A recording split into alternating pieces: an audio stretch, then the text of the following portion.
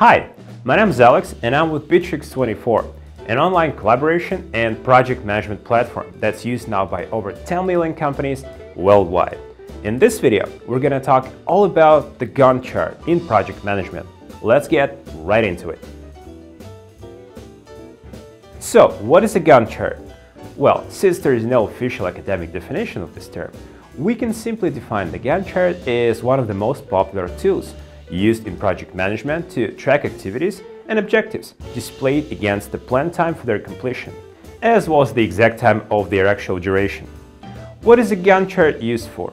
Well, mainly for projects that require a clear visual approach to display upcoming tasks, as well as the time allocated for their development, and the next planned steps. Here's a Gantt chart example. Similar to any other chart, activities are listed on the left side, while the timescale sits at the top. Horizontal bars are used to represent every single task with added information, such as the person it is assigned to, their exact start date in relation to other tasks, their duration, as well as the projected end date. That gives everyone a clear insight into the overall work progress. Gantt charts can also feature task dependencies that show how different tasks are related to each other. So now that you understand what Gantt charts are, let's see how to make a Gantt chart and how to use one for your projects. Here, we have prepared a few practical tips for you to ensure that each and every project is finished in a timely manner and with as little deviation from your original plan as possible. The first and most important step of every project is clearly defining the start and the end dates. This is especially true for Gantt charts, where that time duration needs to be further divided into elements to build a good workflow. In order to create a solid Gantt chart, you need to know all of the processes involved, from start to finish. Collaborate with your team to explore all the necessary procedures and start writing them down, even before you start creating the chart itself.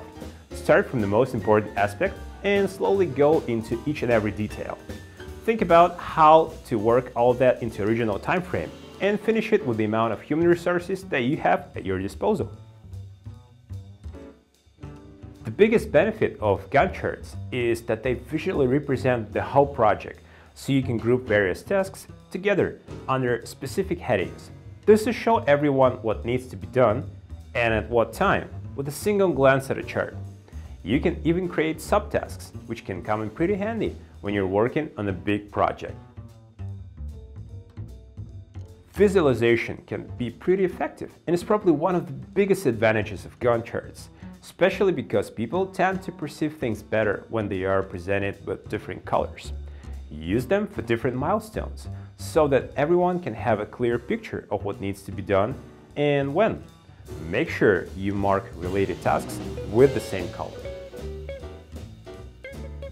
Defining dependencies between elements is very important, since these dependencies show the importance of each and every step and how it will influence the other elements in the chart. This serves not only as a motivational factor, but also reduces the chance of an error. Dependencies are usually presented with an arrow, visually indicating and defining the sequence of events.